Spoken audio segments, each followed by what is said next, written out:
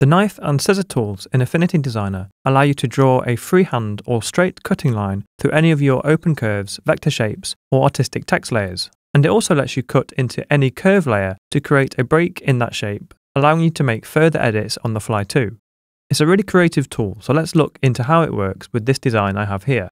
With this composition, I want to make my top text elements a little more dynamic, and I want to continue the design we've started with this section on the right here too. So the first thing we need to do is locate the knife tool from our tools panel or with the keyboard shortcut K. With this tool enabled, we can then tap on the vector layer itself to select a particular object, and we can combine that with Shift to make multiple selections. If I select this top section of text, we can then take a look at the context toolbar to see the options we have available to us. The stabilizer is a huge plus with this tool, as it really helps you to create smooth cuts and slices. But for now, I'm going to keep it deselected and come back to it later on. As with this design, I need my lines to be perfectly straight when they're cutting through the lettering, so I'm going to use the keyboard modifiers we have to help me achieve this. By dragging and holding Shift, we can keep our line to a 45 or 90-degree angle. However, as my lettering is quite specifically angled, I need to be a bit more precise with how we cut into it. So by holding Control on the keyboard, this allows me to lock in my starting point and then move the mouse around to choose the angle and positioning of the rest of my cut line.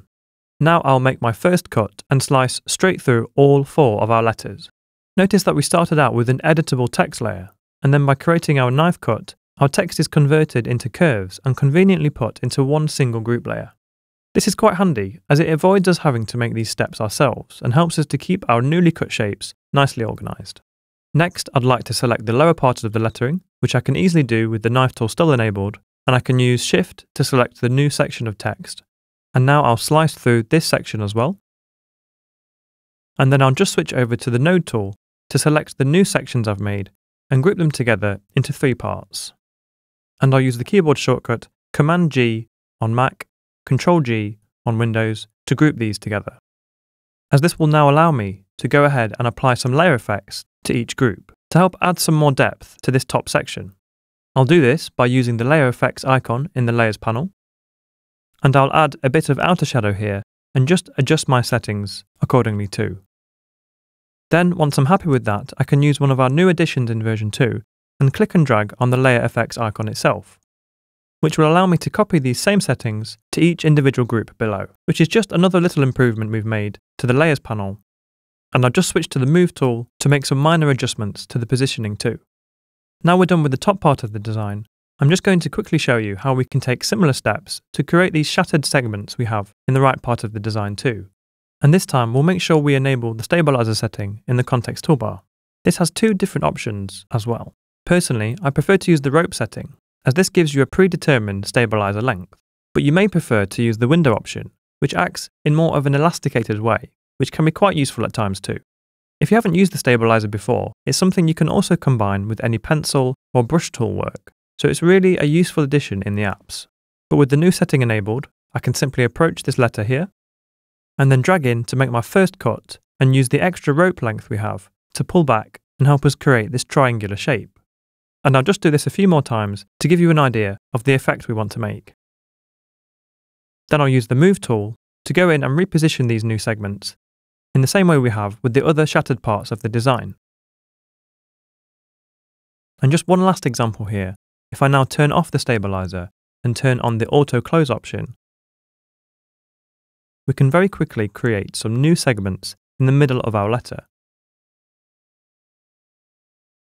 I'll then switch to the Move tool with V and use Shift to multi-select my new shapes, and then move them outside of our main letter, just like we have with the rest of the design on the right hand side.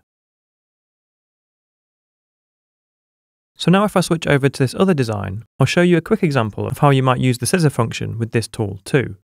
So I have this branding example, and all of these curve layers are still editable and have yet to be expanded or flattened. So one thing we might do in this scenario is with the knife tool selected, we can then hover over one of the lines and we can then use the scissor icon to instantly cut this line down the middle.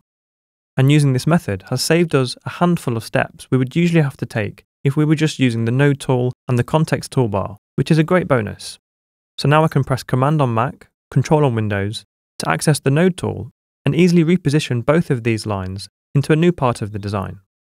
Then lastly, I just want to show you this final example using a similar process to our first section, but this time instead of cutting into one curve, I'm going to use the 17 ellipse layers I have here instead. So I'll enable the knife tool with the keyboard shortcut again, then with the stabilizer enabled, I'll click and drag to take a few chunks out of our vinyl design. And just like that, we've instantly sliced through all 17 of our layers, and we're left with these new sections. So I'll use the Move tool to reselect these and move them into my desired locations. Which just shows you how powerful this new feature is, especially when you're working with multiple layers like we are here. So that was a few examples of how you might use the knife and scissor tools in Affinity Designer. Thanks for watching, and I'll see you in the next one.